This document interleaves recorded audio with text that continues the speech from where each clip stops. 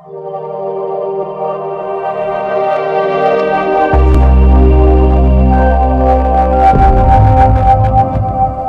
my name is Hirawat and I work as an engineer at Infraspec. We at Infraspec are a team of engineers where we try to solve engineering problems through tech, and we primarily focus on backend engineering and DevOps. So before getting started, I will cover the outline which I'm going to cover today. I will start with the fundamentals of containerization and see the benefits which we get from it. Then we will move into how the containers made under the hood and what are the Linux elements that makes container networking possible. And at the end, we will have a demo where we'll see how containers or multiple containers running in a host machine interact with each other. So before getting started, how many of you are familiar with containers or use in your day-to-day life work? So most of them use containers. But to keep the context, I will start with the very basics. So just bear with me. So containerization, we can define, it is a mechanism to run our workload in isolation or in different environments and keeping certain limits on the resource uses. For example, we have our app which we need to run in isolation, and this app has certain dependencies, libraries, dependency on libraries and all. So what we do is we package the application along with all its dependencies to run it in an isolated environment, and that is what a container is. And what are the benefits we get from containerization is,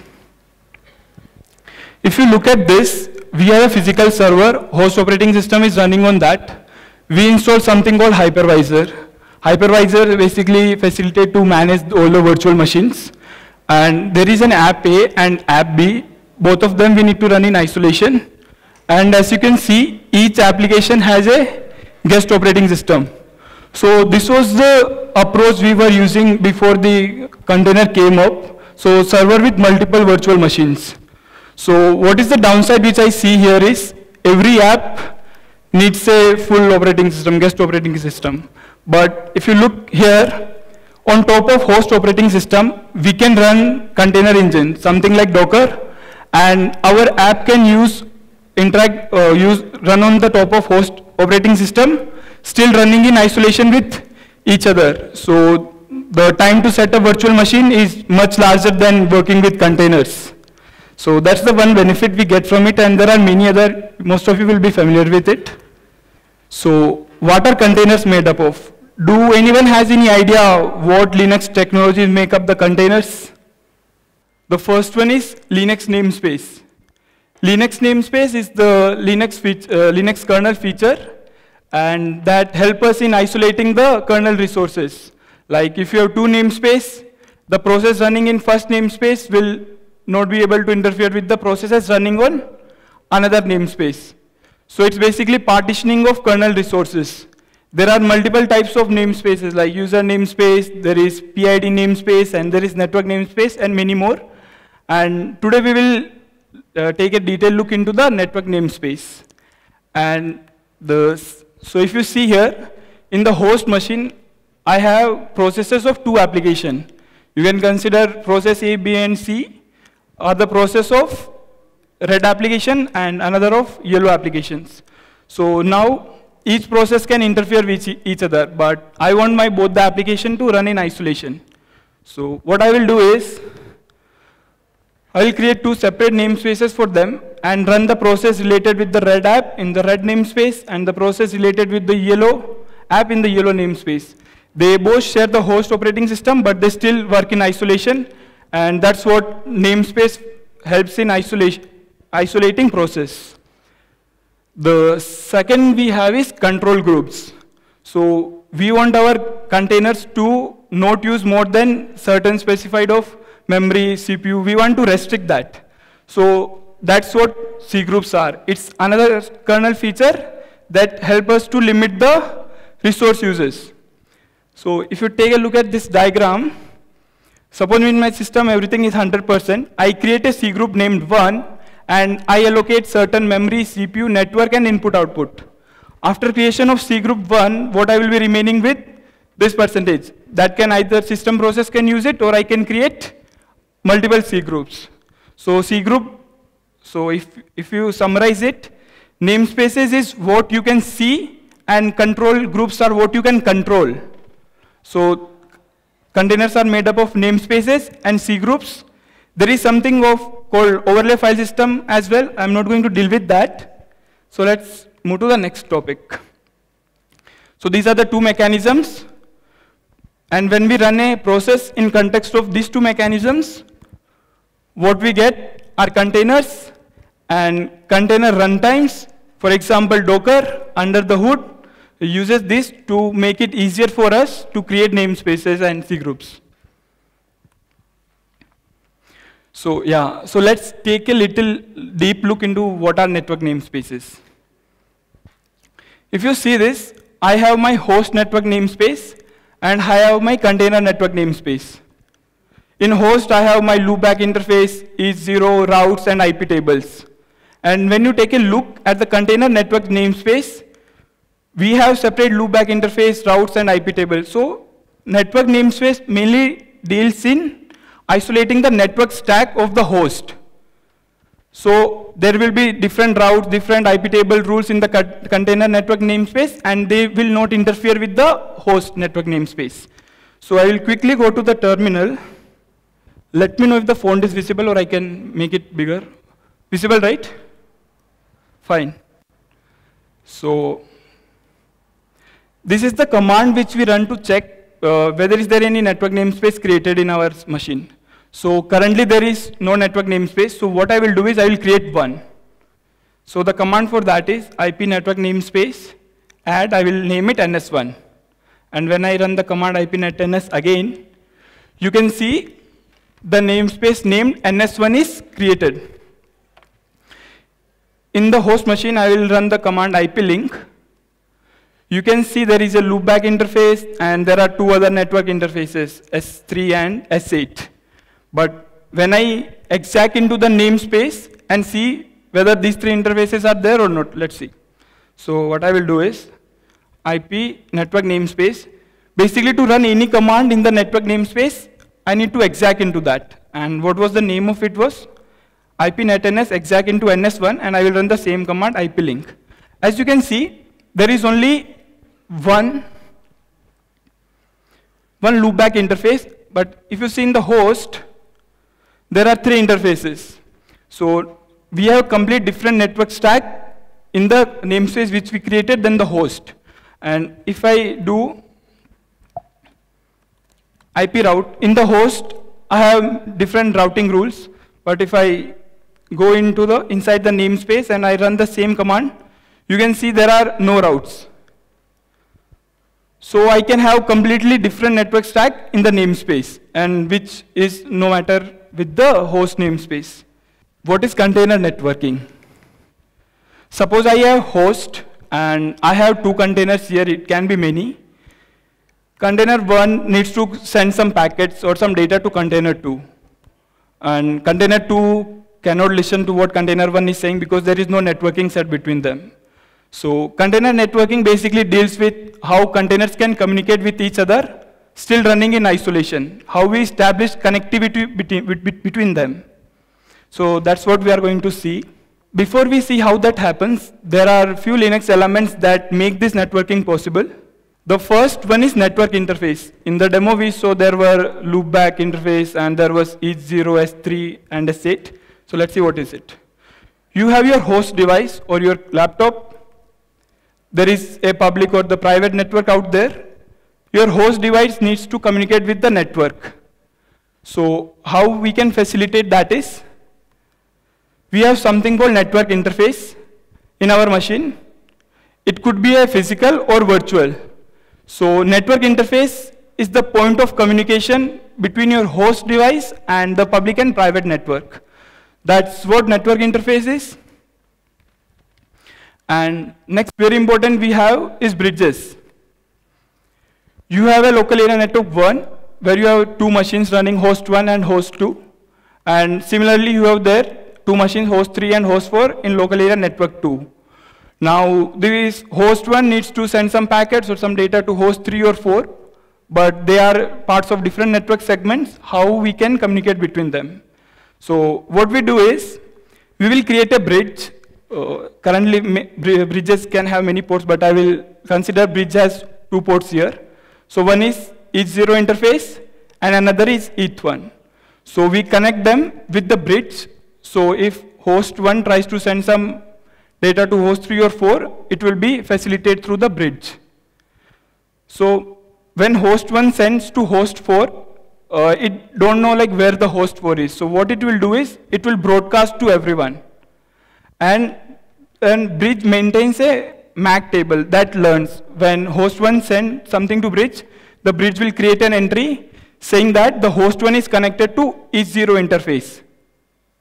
And when host 3 responds back, then bridge will learn that host 3 is connected to ETH1 interface. So next time host 1 wants to send to host 3, it will check its table and it will see that the host 3 is connected to the ETH1 interface. So it will only broadcast to LAN 2. It will not broadcast to LAN 1. So basically, it facilitates forwarding packets from one network segment to another. We can connect multiple network segments with the bridge. The third and very interesting we have is VET, Virtual Ethernet Devices. I have 2 namespaces here, NS1 and NS2. Now, I need to enable communication between them, how NS1 can send packets to NS2. So there comes VET pair. So one end is VET1 and another is VET2. So you can visualize it as a cable that has 2 ends, and each end you can have a virtual network interface. So if you send packets through one end, it will be received on another end. So that's how we enable communication between 2 namespaces or 2 containers. So we create a VET pair. They are always created in pairs. And we attach each end with the namespaces which we want to facilitate communication. And the fourth and the last what we have is routing tables. So this rule basically says that if any packet that comes to my machine, which is destined for 102.26.67.0, with a net mask of that, has to go through the default gateway 10.0.0.2 through the interface ETH0. So routing table contains set of rules or the entries that decide what route the packet has to take. Or something I have to send from my machine to some other destination, routing rules will say that which gateway it has to take or which interface it has to go through. So now we will have demo. So in the first, I will have a single network namespace. So I have my host machine. In the host machine, I have this interface with this IP address. And I have a container 1. In the previous slides, we see how we can connect host and the container. Would anyone like to take a guess how container 1 will be able to communicate with container 2? Hello everyone. So basically you need to attach a virtual Ethernet cable to a container. Then you need to add a role inside that from any container coming from this IP address. So the default gateway IP address will be this one. And then you will directly connect to this one, means EP0 as head. Yeah, perfect. So what is saying that we can create a VET pair and attach one end of the VET pair to container 1 and another in the host machine and add a, so he said like this, yeah. So VET1 is in the host machine and CETH1 other pair is in the container. And what he said is assign an IP address to that, so we can send packets from the host machine to the container. And next, add the routes. In the host, we need to add a route saying that if any packet which is destined for 172.16.02, that should be sent via VET1. So I said if you send any packets through one end, it will be accessible on the other end. So that's how host can communicate with the container 1. And in the container 1, there is only one network interface, so the traffic which has to go out, whether it's to host machine or to the internet, it says destination can be anywhere, just send the traffic through CETH1. I hope this diagram is clear to everyone, then I will jump back to terminal and try to do. It's clear? Font is visible, right? Yeah. So IP net NS, I created this NS1, I will delete that so I can name it container1. IP net NS delete and the name of the interface which I want to delete. So if I run the command, yeah, nothing is there, it's clear. Yeah. So I will start from here. IP link. If you see, in the host, I have this interface enp0s8, and if I run the command IP address, you can see the IP address 10.0.0.10, and that's what I had over here. The next is, I need to create a namespace named container1, so I will do that. So IP network namespace add container1. If you see IP net NS, yeah, container1 is created. Now I need to enable communication between the container and the host. So what I will do is, if I IP net NS exec into container1, and if I do IP link, you can see there is only a loopback interface and the default state is down. So I need to create a wet pair first.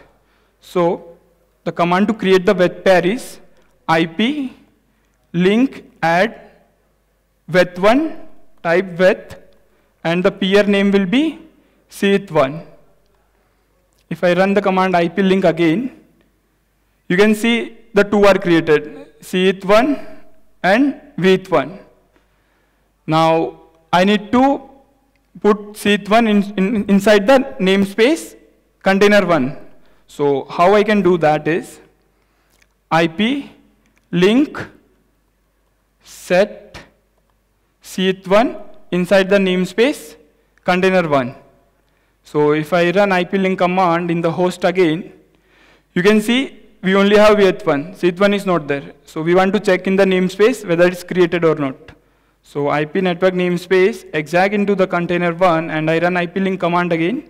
You can see ceth1 is in the container1. And you can see something here, IP IF4, and in the ceth1 if you see it's IF5. It basically says that IF4, IF5 is the another end of that weth cable. So now we have created weth1, ceth1, and we have assigned ceth1 into the container. Now from the host, I need to send packets to container1. To send anything, I need the IP address of container1 interface, right? But I do not have the IP address. So first thing I will do is, I will add an IP address to ceth1. So IP net namespace exec into container1 and IP address add 172.16.0.2, and I will give a net mask of 24. So this 24 means that 172.16.0 is the network part, and 2, 3, whatever will be the part of that network. So I will assign an IP address to this. So, okay, so to which device I have to give? I have to assign it to ceth1. And if I run IP address command inside the container1, you can see this ceth1 interface got this IP address. And when we assign this IP address, there is a automatically, okay, so there is no route created basically. If I try to ping 172.16.0.2 from the host, will it succeed? Why? Yeah, there is no route defined. So it says the destination net is unreachable. And if I see the route in host, sorry, I will just clear it and run once again, it's not visible. Yeah. In the host also, I have no route defined that says that if any packet that has to go to 172.16.0 network, how it should go. That's why it was saying destination is unreachable. So in the host, I will add a route first. So what I will say is IP route add 172.16.0. I'll just keep it 0. For any 172.16.0 network, just send the traffic through weth1. it says that device for next hop is not up. That means the with one which we created, the state is down. We did not enable that. So first we need to enable that. So IP link set with one up. And if I run the command again, it says the lower layer is down. Which is the lower layer of with1? Seath1. So I need to enable that as well, right? So IP network namespace exec into container 1 and IP link set seath1 up. Yeah. So now I can add the route. IP route add 172.16.0.0/24. It should go via device with 1.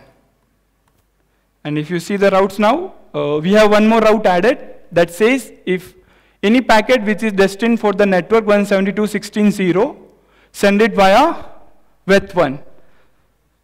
I will try to ping host now, container now, 172.16.0.2.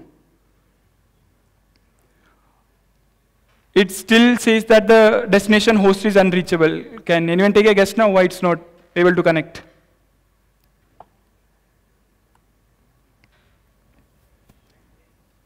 Huh? Ashwini, can you give mic to him?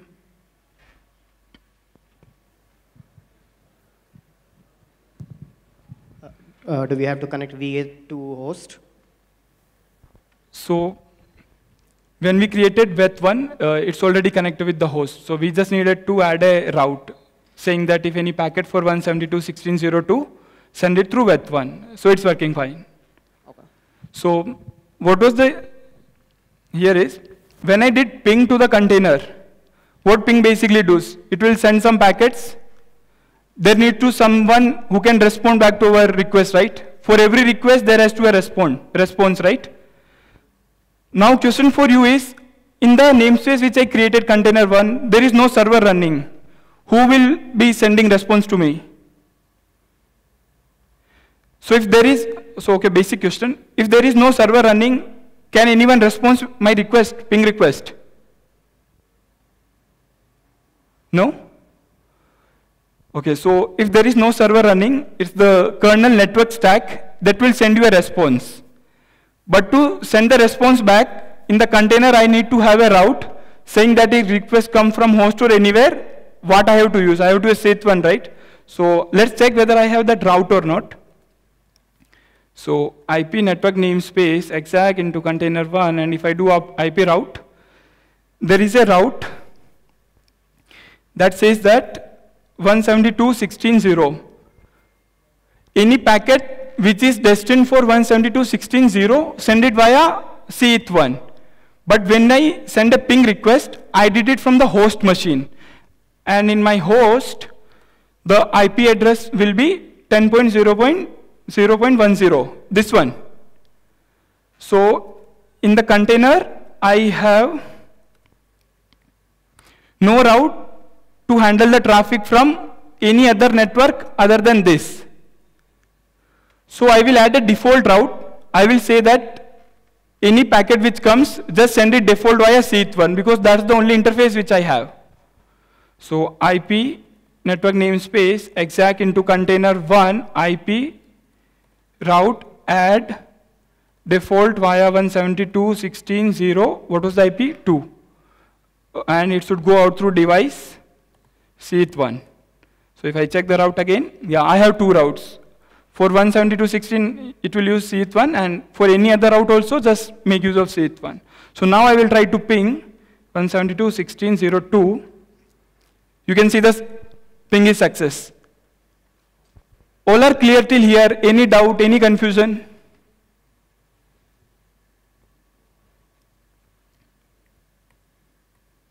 So this is what we did in this demo. We had the host machine, we created one container. We need to connect our container with the host, so we create a web pair, attach one to the container and one with the host. From the host, we need to send some data to container 1, so assigned an IP address, and we saw that we were not able to ping the container because there were no route in the host. But when we added route to the host, the container was not able to respond back Because in container, there was no route saying how to forward the traffic back. So we added route in the container 1, and that's how they were able to communicate with each other. So this was the first part of the demo. In second, I have a question for every one of you. This we deal with container 1, but in real world, we will have many containers, right? So I bring one more container 2. And I created wet 2, set 2 container. They will be able to communicate with the host, and host will be able to communicate with both the containers. My question to all of you is, how container 1 will be able to talk with container 2 now? Can anyone take a guess? Yeah? Okay. So basically using bridge. Yeah. Because in our local host, like when there are lots of computers locally present. So to connect to each other, we use Wi-Fi, means a common network which is attached to every laptop or local host. Similarly, we need a bridge so that under which all containers are connected to it. Nice. So what he's saying is, we can create a bridge, and to that bridge, we can attach all the containers which are part of that network. So he's saying to create a bridge over here and add wet 1, wet 2 to the bridge. So the containers will be communicate with each other through bridge. As we see in the earlier slides, right, how the bridge connects to namespaces. And one simple solution could be, we could create one more simply wet pair and add it like this. C1 and C2 is another wet I can connect with the container. What is the downside with this approach first, before I create bridge? Yeah? Because this is limited to only 2 containers. If you want to connect 3 containers, 4 containers, then what? Yeah, so in case of 2 containers, it's fine. If I create container 3, container 4, the number of web pair which I have to create, the number of routing rules which I have to add will drastically increase. So let's see the solution, what he said earlier. We should create a bridge. So, okay. Now we have a single node, multiple namespace, means multiple containers will be running in that. So we checked out this, it was working fine. Now we have a container 2. We need our container 2 to communicate with the host as well as other containers. So what we'll do is, we'll create a bridge, assign it an IP address 172.16.01/24 means the network will be 172.16.0. And the weth one I will attach with bridge, then I will create one more weth pair and attach with the container and the bridge. So in the host, I can add a routing rule saying that if any traffic or any packet which are destined for 172.16.0 network, send it via bridge. When you send something to bridge has this ability to forward. So it will forward to all the containers that are connected to it. The packet which is destined for the container will send the response back. Yeah, so to send anything, we need to add an IP address to container 2 as well. So now we will see this in demo. We have the first part with us. We have this much with us. Now let's set up the second part. Yeah. So I will clear this. IP network namespace. I have only container 1. What I need to do is, I need to create container 2 now. So IP network namespace, add container 2. If I run ipnetns, you can see I have container 2 as well. So now I will create a bridge first, because we know that we need to connect both the containers with the bridge. So there is an interesting command to create a bridge. IP link add. I will name my bridge BR0. BR0, is any problem with it, or is it fine? Okay. IP link add BR0 and type should be bridge. Now how do I verify the bridge was created or not? I will run the command IP link. You can see the bridge is created. The default state is down. I don't know why by default they keep it up. So yeah, bridge is created. Yeah, there is one more part. We need to assign an IP address to the bridge. So what I will do is, IP address add 172.16.01, same network, To which device? To device bridge, which is named BR0. And if I run IP address command, you can see our bridge now has a IP address as well.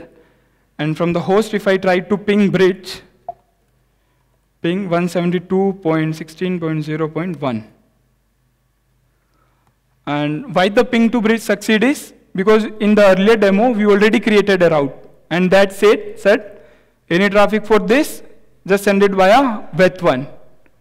But this route will seem redundant, right? We do not need this route. We can just say any traffic for this, send it via bridge.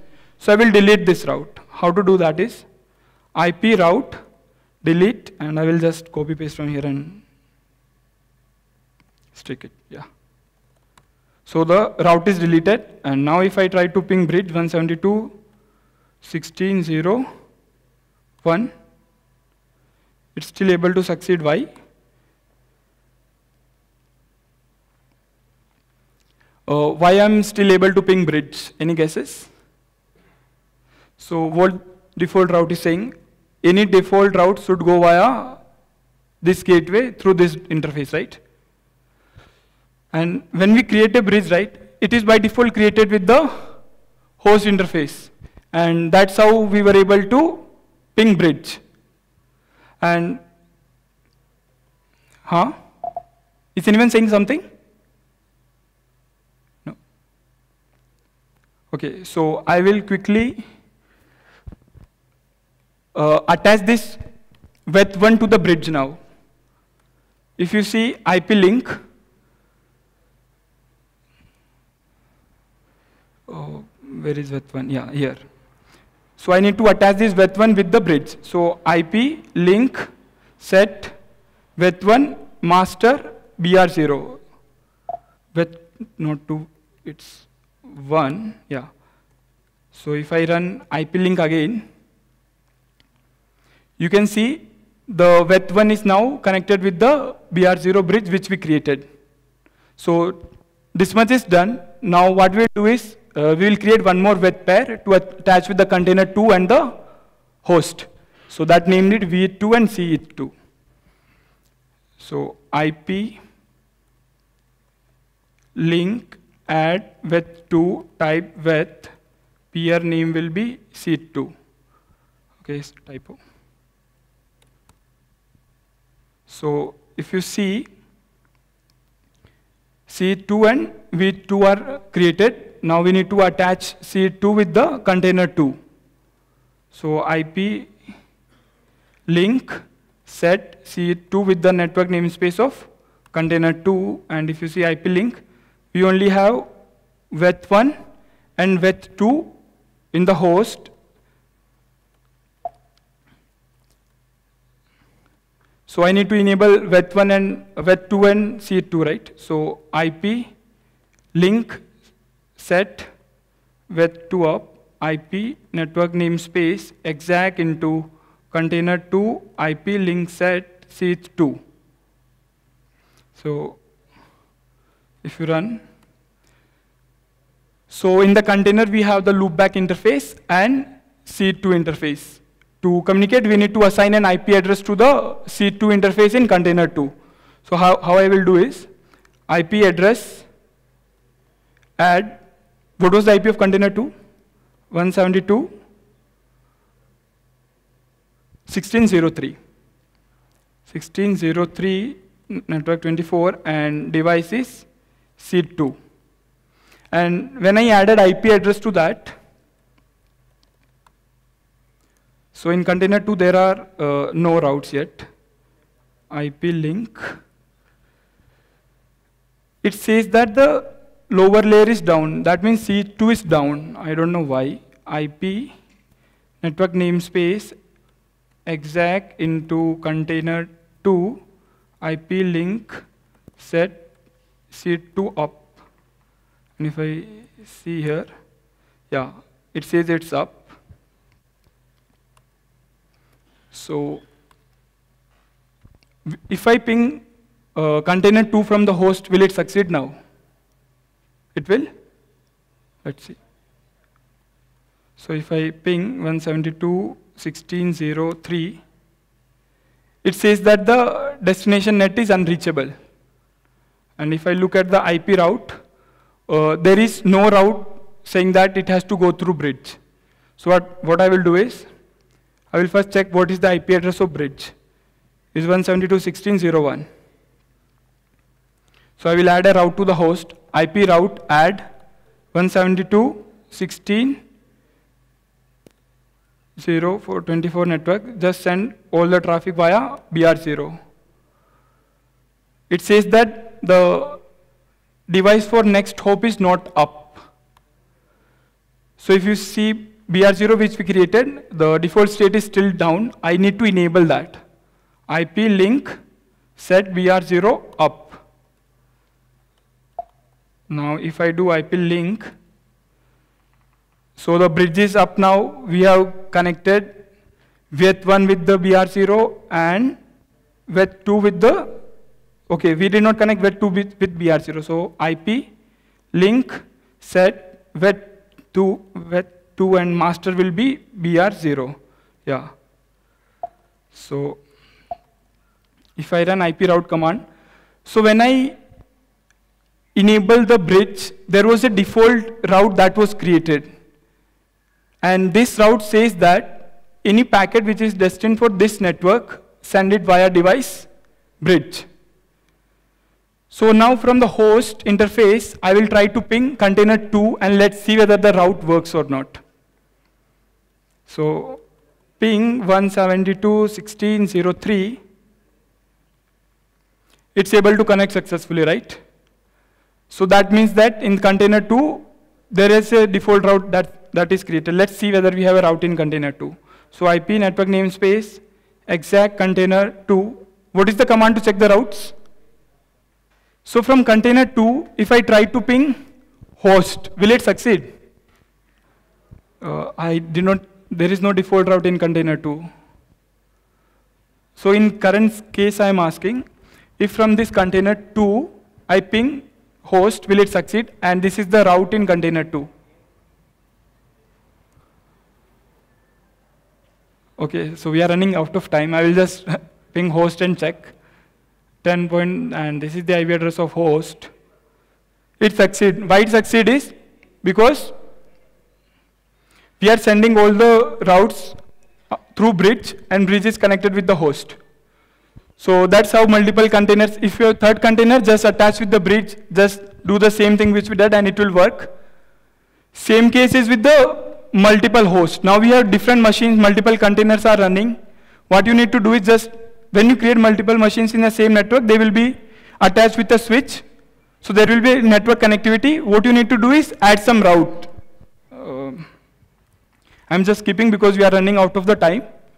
And if you see this, and if you relate with popular container runtimes like Docker, what you will see, they do the similar thing which you have seen now. What is the difference is, by default, the bridge which Docker create is named Docker 0, and rest things under the hood remain same, nothing else. I will just okay, in this machine, I have Docker installed. I will just run IP link command. You can see, Docker by default created a bridge named Docker 0, and when you create any container, if you run Docker run where container is Ubuntu, they will create the web pair attached with this thing, and the whole stuff which Docker do is just similar. So I will just skip. We are just running out of time. So yeah, these are the references. I will share the PPT with you all.